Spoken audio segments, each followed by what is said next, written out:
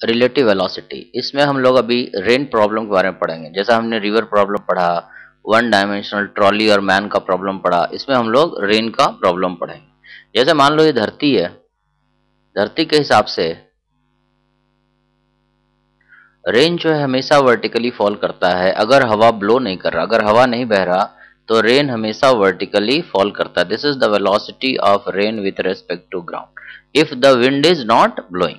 अगर हवा नहीं बहता तो ये वर्टिकल गिरेगा, बट अगर मान लो हवा ऐसे बहने लगा, if the wind is blowing in this direction, this is the velocity, ये विंड का वेलोसिटी हो गया ग्राउंड के हिसाब से। अगर हवा ऐसे बह रही हॉरिजॉन्टली ऐसे, तो ये हवा जो है रेन को कुछ इस डायरेक्शन में मोड़ देगी और ग्राउंड वाले ऑब्जर्वर को रेन कुछ ऐसा गिरता हुआ दिखाई देगा, ये वर्टिकल नहीं दिखेगा। बट रेन का वेलोसिटी जो होगा विंड के हिसाब से हमेशा वर्टिकल होगा। विंड के हिसाब से ये वर्टिकली गिर रही होगी और विंड इसको साथ साथ आगे ले जा रहा होगा। This is the velocity of rain with respect to ground now, अगर हवा ऐसे बह रहा तो। अब हम लोग पहले रेन के बारे में एक वीडियो देख लेते हैं, उसके बाद फिर हम इसका एनालिसिस करेंगे। ये बारिश वर्टिकली गिर रहा, अगर एक आदमी ग्राउंड पे खड़ा है और अगर कोई हवा नहीं बह रहा तो ये बारिश हमेशा उसको वर्टिकल होता हुआ दिखेगा। अगर हवा नहीं बहेगा तो ये वर्टिकली गिरेगा, बट अगर हवा बहेगा, जब हवा बहेगा तो फिर रेन का वेलोसिटी चेंज हो जाएगा। मान लो हवा इस डायरेक्शन में बहने लगा, तब देखते। अब अगर मान लें कि एक ऑब्जर्वर है, अगर वो हॉरिजॉन्टली इस डायरेक्शन में दौड़ने लगा तो इसे रेन थोड़ा सा किसी एंगल पे आता हुआ दिखेगा। विंड अगर इस डायरेक्शन में ब्लो करने लगा तो रेन जो है थोड़ा सा टिल्टेड होकर के गिरता हुआ दिखेगा। ये रेन का वेलोसिटी है। अगर हवा इस डायरेक्शन में ब्लो कर रहा तो रेन को ये थोड़ा सा टिल्ट कर देगा। अब मान लो एक ऑब्जर्वर इधर दौड़ता है, ये बारिश है। अगर मान लो ऑब्जर्वर कोई आदमी ग्राउंड पे अगर इस डायरेक्शन में दौड़ने लगे, अगर ये आदमी अगर इस डायरेक्शन में दौड़ा, this is the velocity of man with respect to ground. अगर आदमी इस डायरेक्शन में दौड़ेगा तो इसे बारिश कुछ इस एंगल पे आता हुआ दिखेगा, बट ग्राउंड के हिसाब से बारिश तो वर्टिकली ही गिर रहा, रेन जो है वर्टिकल गिर रहा, बट इस आदमी को ये रेन टिल्टेड एंगल पे आता हुआ दिखेगा। ये देखो, ये आदमी अगर ऐसे दौड़ेगा इस डायरेक्शन में तो रेन इसे आगे से आता हुआ दिखेगा। So this is the velocity of rain with respect to man, but ये रेन जो है एक्चुअल में ग्राउंड के हिसाब से वर्टिकल ही फॉल कर रहा ना। बेस्ड ऑन रेन अब हम लोग थोड़ा कुछ क्वेश्चन कर लेते हैं। जैसे मान लो ये एक आदमी है, ये क्वेश्चन है, a man is running with 4 metre पर second, feel rain is falling vertically. एक आदमी जो है 4 मीटर पर सेकंड से इधर दौड़ रहा है, 4 मीटर पर सेकंड से ग्राउंड के हिसाब से ऐसे दौड़ रहा। अगर हम इसको एक्स एक्सिस और वाई एक्सिस माने तो velocity of rain with respect to man जो होगा वर्टिकल होगा, वर्टिकली गिर रहा। और दिया हुआ है कि अगर आदमी, man is running, the velocity of man with respect to ground कितना है, ये है 4i कैप। अब हम मान लेते हैं, late velocity of rain with respect to ground is equal to vx i cap. मान लेते हैं रेन का हॉरिजॉन्टल स्पीड vx है और vertical speed vy j cap है, मतलब रेन कुछ ऐसा गिरता इस डायरेक्शन में ऐसे। This is the velocity of rain with respect to ground, ये एक्चुअल वेलोसिटी ऑफ रेन। अब हम देखेंगे कि velocity of rain with respect to man, जब आदमी 4 मीटर पर सेकंड से दौड़ रहा है तो velocity of rain with respect to man जो होगा velocity of rain with respect to ground minus velocity of man with respect to ground. इन दोनों को अगर हम सब्ट्रैक्ट कर दें तो velocity of rain with respect to ground vx i cap minus vy j cap है, और velocity of man with respect to ground कितना है 4i कैप। इन दोनों का डिफरेंस जो हो जाएगा ये हो जाएगा vx minus 4i cap and vy j cap. और क्योंकि आदमी दौड़ते हुए बोल रहा है, ये आदमी दौड़ते हुए बोल रहा है कि रेन इज फॉलिंग वर्टिकली, मतलब इस आदमी को रेन जो है वर्टिकली गिरता हुआ दिखता। अगर ये रेन आदमी को वर्टिकली गिरता हुआ दिखता है तो इसका मतलब रेन का हॉरिजॉन्टल कंपोनेंट क्या होगा 0। सो हम बोल सकते हैं vx इज इक्वल टू 4, मतलब रेन का हॉरिजॉन्टल कंपोनेंट 4 होगा क्योंकि इस आदमी को वर्टिकल गिरता हुआ दिख रहा। सो vx का मान हमें मिल गया। नाउ अब हमें vy निकालना। अब ये क्या करता है, अगर ये आदमी अपना स्पीड डबल कर देता है, सेकंड सिचुएशन में ये आदमी velocity of man with respect to ground कितना हो गया 8i कैप। और जब ये स्पीड अपना डबल कर दिया तो इसे जो velocity of rain with respect to man होगा वो हो जाएगा velocity of rain with respect to ground minus velocity of man with respect to ground, ये हो जाएगा Vx माइनस 8 i कैप।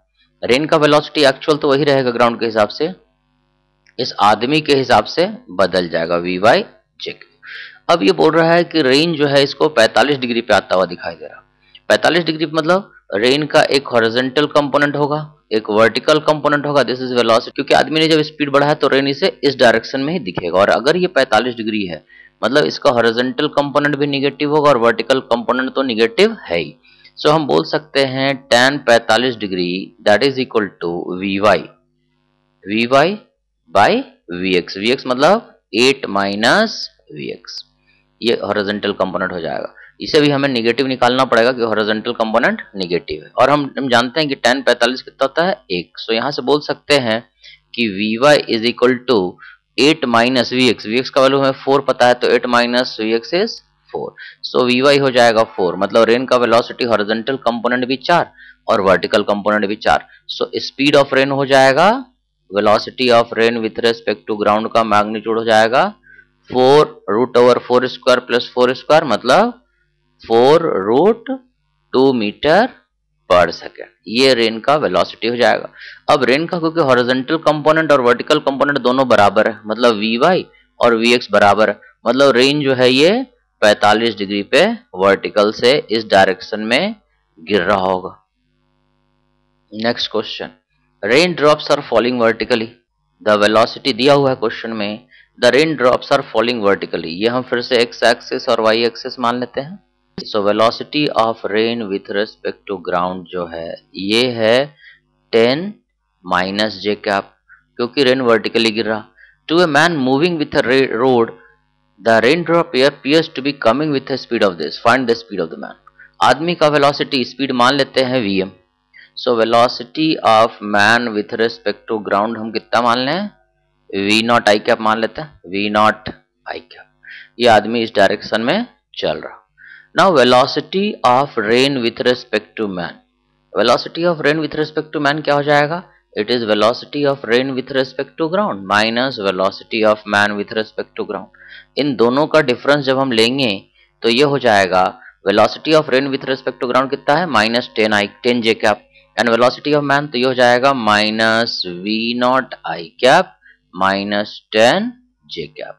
और हमें पता है इसने बोला कि the rain drop appears to be coming with the velocity, ये वेलोसिटी नहीं है स्पीड है एक्चुअली 20 मीटर पर सेकंड, मतलब root over we not square plus 10 square, मतलब ये स्पीड हो गया रेन का किसके हिसाब से, आदमी के हिसाब से। और ये बोल रहा है कि रेन 20 मीटर पर सेकंड से फॉल कर रही है, तो हम इसको स्क्वायर कर देंगे तो हमारे पास आएगा we not square plus 100 is equal to 220 square.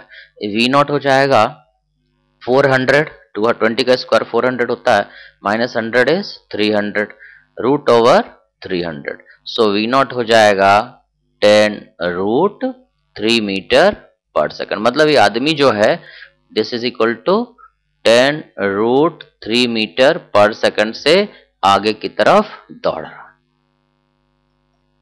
Now rain is falling vertically with a speed of 4 metre पर सेकंड। ये हमारा एक्स एक्सिस इसको मान लेते हैं, ये वाई एक्सिस और ये जेड एक्सिस। ये हॉरिजॉन्टल है, एक्स वाई प्लेन हॉरिजॉन्टल है और ये जेड एक्सिस वर्टिकल है। अब ये बोल रहा है रेन जो है वर्टिकली गिर रहा।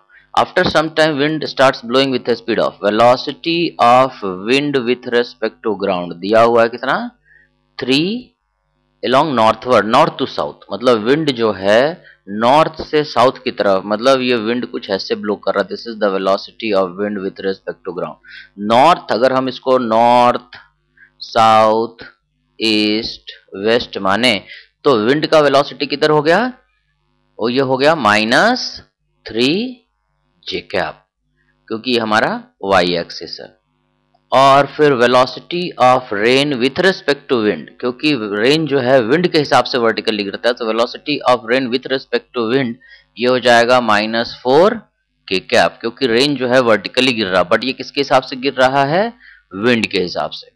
नाउ एक आदमी है the velocity of the rain with respect to man moving with a speed of 5 metre westward. एक आदमी है जो वेस्ट डायरेक्शन है, वेस्ट मतलब इस तरफ। The velocity of man with respect to ground, ये दिया हुआ है 5 और ये डायरेक्शन किधर हो गया माइनस आई कैप। सो आदमी जो है वेस्टवर्ड दौड़ रहा है, मतलब -5 आई कैप में दौड़ रहा है। हमें निकालना है the velocity of rain as scene by this man. ये अगर हमें निकालना तो हम ऐसा कर सकते हैं, velocity of rain with respect to man को लिख सकते हैं velocity of rain with respect to ground minus velocity of man with respect to ground. इसमें जो है एक टर्म हमारे पास नोन है velocity of man with respect to ground, but velocity of rain with respect to ground नहीं पता है। सो हम बोल सकते हैं velocity of rain with respect to ground is equal to velocity of rain with respect to wind plus velocity of wind with respect to ground.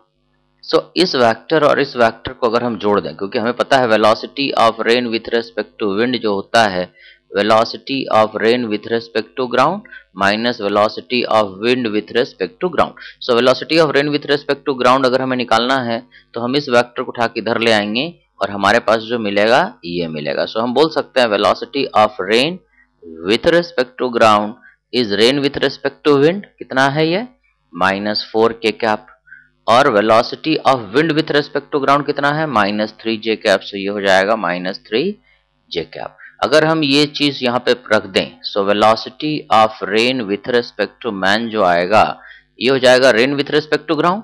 Rain with respect to ground कितना है -4 के कैप -3 जे cap, और velocity of man with respect to ground कितना है -5 आई cap. तो minus minus क्या हो जाएगा +5 आई कैप। सो हमारा आंसर हो जाएगा velocity of rain with respect to man is 5 I cap -3 J cap -4 के कैप मीटर पर सेकेंड। ये हमारा आंसर हो जाएगा ना। ये अगला क्वेश्चन है, ए ट्रॉली विथ ए शटर। ये ट्रॉली है जिसका लंबाई 4 मीटर है, ये लंबाई 4 मीटर है और इसका शटर का हाइट 3 मीटर है, ये वाला हाइट 3 मीटर है। If the rain is falling vertically, rain जो है ग्राउंड के हिसाब से, अगर हम इसको एक्स एक्सिस वाई एक्सिस माने, सो बोल सकते हैं velocity of rain with respect to ground is -4 J cap. Rain vertically गिर रहा। What should be the velocity of trolley so that the surface remain dry. मतलब ये ट्रॉली कुछ इस स्पीड से चले, मान लेते हैं ट्रॉली का स्पीड कितना है v0। अगर ट्रॉली v0 स्पीड से चलेगा तो रेन इसको कैसा दिखाई देगा, रेन जो है इस तरह से फॉल करता हुआ दिखेगा। रेन जो है इस आदमी को, अगर ट्रॉली ऐसे चल रहा है तो ट्रॉली के हिसाब से रेन का वेलोसिटी कुछ ऐसा हो जाएगा। और अगर रेन कुछ ऐसा पास कर जाए कि ये जो एंड है यहाँ पे टच करता हुआ वाला रेन यहाँ से निकल जाए, तो ये ट्रॉली गीला नहीं होगा क्योंकि यहाँ पर वाला रेन सब इसमें इंटर नहीं कर पाएगा। So this is the velocity of rain with respect to trolley. कम से कम ये हो या इससे ज्यादा एंगल भी हो जाएगा तब भी ये रेन इसके अंदर इंटर, इतना दूर तक इंटर नहीं कर पाएगा। सो हम बोल सकते हैं रेन का वेलोसिटी इतना है। मान लेते हैं trolley, the velocity of trolley with respect to ground, ये कितना हमने मान लिया v0 आई कैप। ये हमने velocity of trolley with respect to ground मान लिया। अब हम बोल सकते हैं velocity of rain with respect to trolley, ये हो जाएगा velocity of rain with respect to ground मतलब -4 जे cap, and velocity of trolley with respect to ground ये t है। वेलोसिटी ऑफ ट्रॉली मतलब -v0 आई कैप। तो ये velocity of rain with respect to trolley जो है इसका x कंपोनेंट है -v0 आई कैप और y कंपोनेंट है 4 जे कैप। अब ये जो ट्रॉली है इसको रेन कुछ ऐसा आता हुआ दिखता, तो इसका एक हॉरिजॉन्टल कंपोनेंट होता है v0 और वर्टिकल कंपोनेंट होता है 4। सो हम मान लेते हैं एंगल थीटा, तो ये हो जाएगा tan theta is equal to this is 4 और ये v0, so it is 4/v0। और अगर ये ट्रॉली में इंटर नहीं कर रहा तो ये एंगल भी थीटा होगा कम से कम, और ये थीटा अगर होता है तो हम यहां से बोल सकते हैं tan थीटा बराबर 3/4, इट इज इक्वल टू 3/4। और अगर ये जस्ट रेन यहां से इंटर नहीं करता तो ये जो रेन का एंगल हुआ और ये जो ट्रॉली के साथ ये जो एंगल हुआ ये दोनों बराबर होगा, तो हम यहां से बोल सकते हैं 4/v0 इज इक्वल टू 3/4 और V not is equal to 16/3 metre पर सेकंड। अगर ये ट्रॉली 16/3 मीटर पर सेकंड से कम चले तो ये फिर गीला, इसके अंदर कोई भी सामान गीला नहीं होगा। अगर इससे ज्यादा स्पीड होगा तब भी गीला नहीं होगा, उस केस में रेन और दूर चला जाएगा। बट अगर स्पीड इससे जरा सा भी कम हुआ तो रेन यहाँ पे अंदर आना स्टार्ट हो जाएगा। A man running on a horizontal road ground with a speed 5 metre पर सेकेंड। ये हमारा x एक्सेस और y एक्सेस मान लेते हैं। पहला सिचुएशन ये है, ए मैन इज रनिंग, आदमी जो है वेलोसिटी, पहला situation velocity of man with respect to ground. पहला सिचुएशन में बोल रहा it is 5 I cap. Let the velocity of rain, rain का वेलोसिटी हम मान लेते हैं, late velocity of rain with respect to ground मान लेते हैं कितना है, Vx I cap and minus Vy J cap. ये रेन का वेलोसिटी हो गया ग्राउंड के हिसाब से, ये एक्चुअल वेलोसिटी हो गया। और आदमी कितने स्पीड से दौड़ रहा है, man with respect to ground कितना है, 5 आई cap. So velocity of rain with respect to man, पहला सिचुएशन में ये हो गया velocity of rain with respect to ground minus velocity of man with respect to ground.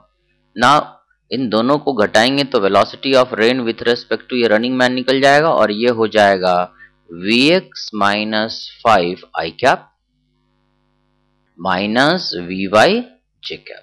और ये आदमी बोल रहा है कि रेन इज फॉलिंग वर्टिकली, मतलब हॉरिजॉन्टल कंपोनेंट इस रेन का फिर से 0, मतलब और Vx इज इक्वल टू 5।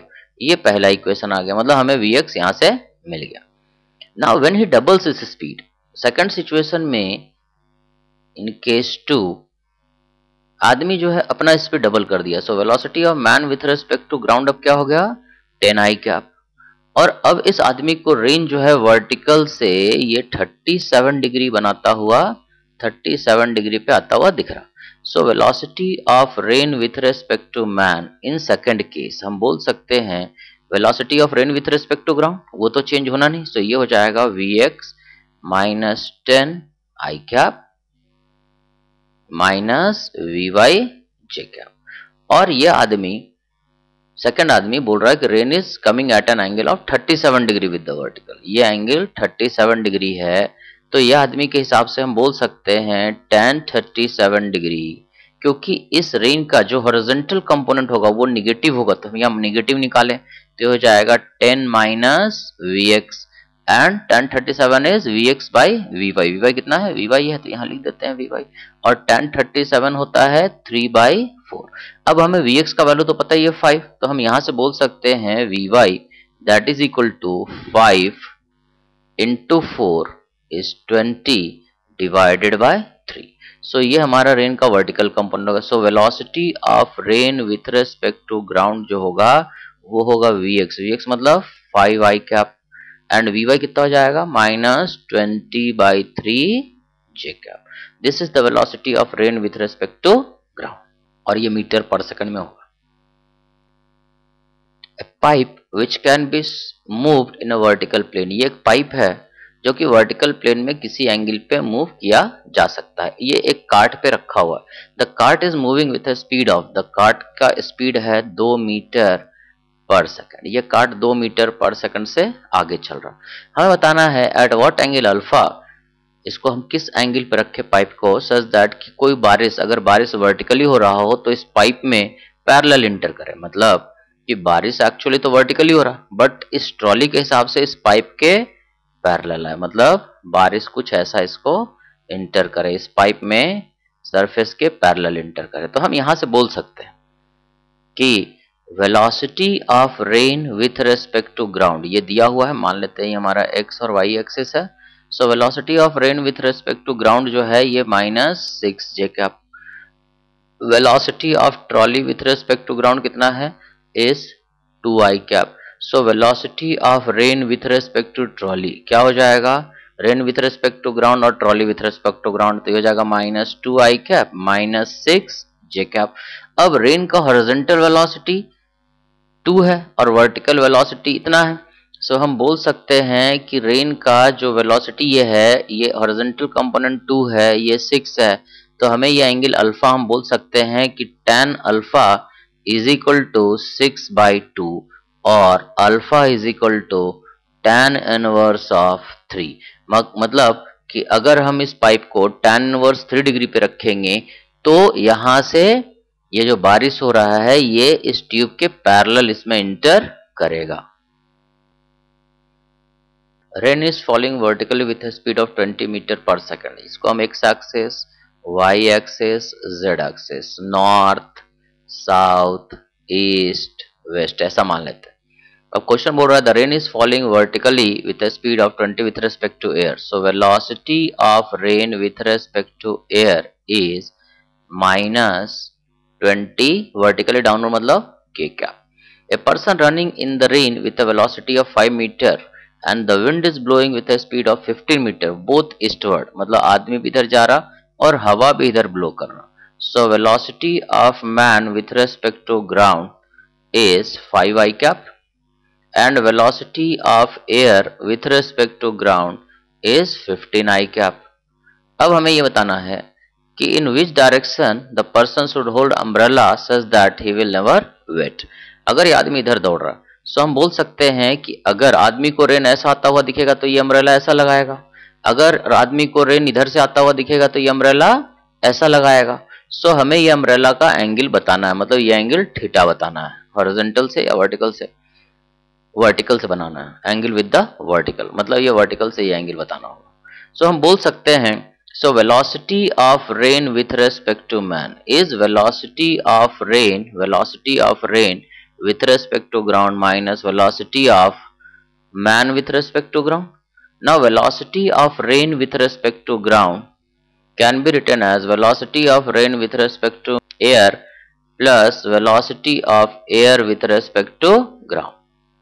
इन दोनों को अगर हम जोड़ दें velocity of rain with respect to air, so velocity of rain with respect to ground हो जाएगा rain with respect to air कितना है -20 के कैप। अब यहाँ पे अगर हम इनको रख दें so velocity of rain with respect to man हो जाएगा velocity of rain with respect to ground कितना है -20 के कैप और ये सॉरी +15 होगा यहाँ पे, सो +15 आई कैप और ये हो जाएगा मैन का 5 आई कैप। सो वेलोसिटी ये हो गया कितना +10 आई कैप -20 के कैप। मतलब इस आदमी को रेन जो है हॉरिजॉन्टली 10 मीटर पर सेकेंड और वर्टिकली 20 से आता हुआ दिखाई देगा, मतलब ये 20 हो जाएगा और ये 10 हो जाएगा। मतलब ये एंगल जो होगा ये थीटा वर्टिकल से जो बनाएगा ये थीटा, मतलब ये थीटा, तो ये कुछ छाता ऐसे लगाएगा सच दैट की रेन से न भीगे, तो थीटा क्या हो जाएगा we can say tan theta is Vx, Vx कितना है 10 और Vy कितना है 20, ये कट जाएगा तो थीटा हो जाएगा tan इनवर्स ऑफ 1/2, मतलब वर्टिकल से ये छतरी ऐसे tan इनवर्स 1/2 पे लगाएगा। The slope of wind screen of 2 motor car are θ1 30 degree. ये विंड स्क्रीन है, ये जो है इस कार का विंड स्क्रीन यहाँ से 30 डिग्री बना रही है, ये एंगल 30 डिग्री है और ये विंड स्क्रीन ये बना रहा है 15 डिग्री, दिस इज 15 डिग्री। ये 15 डिग्री और 30 डिग्री को हम लोग थीटा मान लेते हैं। सो ये हमारा विंड स्क्रीन है और मान लेते हैं ये एंगल कितना बना रहा है थीटा। थीटा जो है पहला कार का कितना 30 डिग्री, ये पहला गाड़ी है इसका 30 डिग्री और दूसरे का 15 degree. The first car is travelling with speed v, ये जो है ये पहला गाड़ी v1 स्पीड से चल रहा है और ये गाड़ी v2 स्पीड से चल रहा है and v1 v2 is given, दोनों का डायरेक्शन सेम है। The hail stones are falling vertically, ये जो हेल स्टोन्स है ये हेल स्टोन फॉलिंग वर्टिकली, ये बर्फ गिर रहा है वर्टिकली, ऐसे बर्फ गिर रहा है falling vertically. Both the driver observe that the hell stone rebounds vertically. अब ये ड्राइवर ये देखता है दोनों कि जब गाड़ी चल रही है तो गाड़ी के हिसाब से हेल स्टोन कुछ ऐसा आता हुआ दिखेगा, दोनों को हेल स्टोन कुछ ऐसा आता हुआ दिखाई देगा और ये दोनों ड्राइवर ने देखा कि टकराने के बाद ये हेल स्टोन वर्टिकली रिबाउंड करता है और ये बोल रहा है कोलिजन जो है इलास्टिक है, इलास्टिक कोलिजन में हेल स्टोन का स्पीड चेंज नहीं होगा और नॉर्मल से एंगल दोनों बराबर होगा। सो हम मान लेते हैं ये हेल स्टोन है, ये गाड़ी है, तो ये गाड़ी का स्पीड हुआ this is velocity of hell stone, ये हेल स्टोन का वेलोसिटी है कार 1 के हिसाब से और ये v1 है और ये V2, this is V0। Hello stone का स्पीड मान लेते हैं V0। हेल स्टोन दोनों के सिचुएशन में वर्टिकली गिर रहा, यहाँ पर भी V0, यहाँ पर भी V0, वर्टिकली गिर रहा। सो हेल स्टोन का वेलोसिटी V0 है। कार का वेलोसिटी Vc है, मान लेते हैं कार 1 और कार 2 का वेलोसिटी पहले Vc मान लेते हैं, बाद में Vc को V1 रख देंगे और सेकंड केस में V2 रख देंगे। अब हेल स्टोन इस कार वाले को कुछ ऐसा आता हुआ दिखता और ये वर्टिकली रिबाउंड करता। अगर हम ये नॉर्मल मान लें, मतलब ये एंगल अगर 90 डिग्री है स्क्रीन से, ये विंड स्क्रीन है हमारा, विंड स्क्रीन से ये हेल स्टोन मतलब वर्टिकली रिबाउंड करता है। मतलब अगर हम बोले कि ये एंगल अल्फा, तो ये भी अल्फा और ये एंगल हम मान लेते हैं बीटा। तो कार तो हॉरिजॉन्टली चल रही, तो अगर ये थीटा तो ये भी थीटा। तो यहां से हम बोल सकते हैं कि ये एंगल अल्फा प्लस बीटा, मतलब alpha alpha plus beta is equal to कितना, 90 डिग्री। ये हम बोल सकते हैं alpha plus beta is 90 degree. दूसरा चीज, ये जो एंगल होगा ये वाला, ये होगा alpha plus beta plus theta, ये एंगल थीटा, ये सब भी जोड़ करके 90 डिग्री होगा। तो हम पहला, ये पहला इक्वेशन है, ये दूसरा इक्वेशन है। अब हम पहला दूसरा इक्वेशन से अल्फा को अगर एलिमिनेट कर दें तो हम लिख सकते हैं 2 alpha is equal to 90 minus beta, ऐसा लिख सकते हैं पहला इक्वेशन से। और ये अल्फा का मान अगर हम यहां चिपका दें तो हम बोल सकते हैं कि अल्फा मतलब 90 माइनस बीटा डिवाइडेड बाई 2, ये हो गया alpha, plus beta plus theta is equal to 90 degree. तो हम यहां से बोल सकते हैं 90 minus beta plus 2 beta plus 2 theta is equal to 180 degree. और हम बोल सकते हैं plus beta plus 2 theta plus 2 theta बराबर 90 डिग्री। और हम यहां से देख सकते हैं 180 minus 90 is 90 degree. So beta plus 2 theta is 90 degree. तो हम यहां से बोलेंगे कि बीटा इज इक्वल टू, और बीटा हो जाएगा, beta is equal to 90 minus 2 theta. पहला केस में बीटा 1, क्योंकि थीटा 1 कितना है 30 डिग्री, सो बीटा 1 कितना हो जाएगा 90 माइनस 2 इंटू 30 60, मतलब हो गया 30 डिग्री। और दूसरे सिचुएशन में बीटा 2 कितना है, थीटा 2 है 15 डिग्री, तो 15 गुने 2 30 90 60 डिग्री, ये हो जाएगा 60 डिग्री। और हम इस ट्राइंगल से देख सकते हैं, हम यहां से बोल सकते हैं कि tan beta is equal to V0 by VC। VC is the velocity of this car. अब यहां से अगर हम देखें तो tan beta 1 is equal to V0 by VC, मतलब V1 पहले कार का स्पीड हो जाएगा। tan beta 2 is equal to V0, hello stone का स्पीड तो वही रहेगा, बट V2 के जगह पे ये हो जाएगा VC के जगह पे हो जाएगा V2। अब इन दोनों का रेशियो अगर हम ले लें तो हम लिखेंगे tan beta 1 by tan beta 2 is equal to V2 by V1। और हमें निकालना है V1 बाई V2, तो V1 बाई V2 इसको उल्टा कर देंगे तो हो जाएगा ये tan बीटा 2 मतलब 60 डिग्री, tan 60 होता है √3 डिवाइडेड बाय tan 30 1 बाय √3। अब ये ऊपर चला जाएगा, ये हो जाएगा 3। सो V1 by V2 is equal to 3 हो जाएगा। ये दोनों कार का स्पीड का रेशियो हो जाएगा, यही हमारा आंसर है।